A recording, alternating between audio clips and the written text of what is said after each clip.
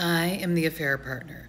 My husband doesn't know, but the wife of my AP found out about a month ago.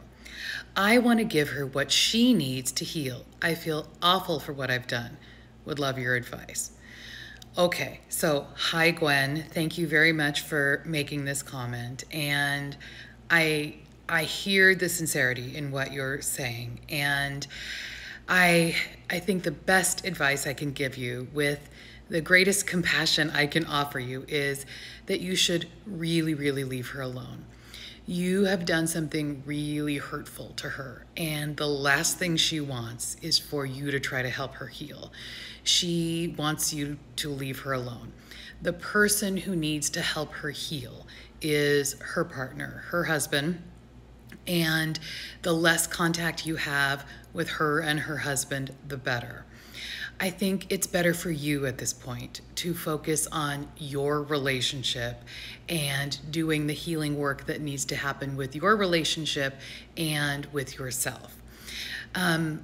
Since you're mentioning that your husband doesn't know about your affair, I encourage you to tell him. And I imagine that you probably don't want to, and I can understand why. It's a really scary thing to think about telling somebody.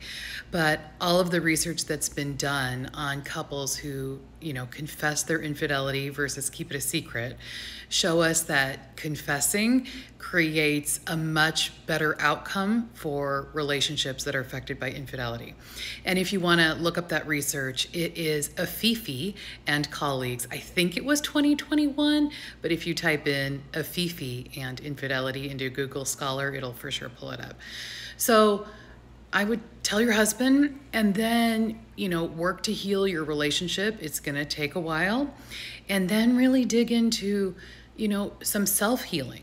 What was it that prompted you to do this? What was it that prompted you to act out? What feelings are underneath all of this? What trauma is underneath this? What attachment issues are underneath this? Let's get to the root of the problem and work through those things and heal those. And then in the future, if your affair partner's wife happens to reach out and wants to ask you some questions, maybe you could answer those questions for her. If so, short and concise, be honest, but in the briefest way possible, because all the details you share will really be hurtful and haunting to her. Don't embellish anything. Don't put, an emotional spin on it. That would be the best thing you could do to help everyone in this situation heal. Okay, hope that helps.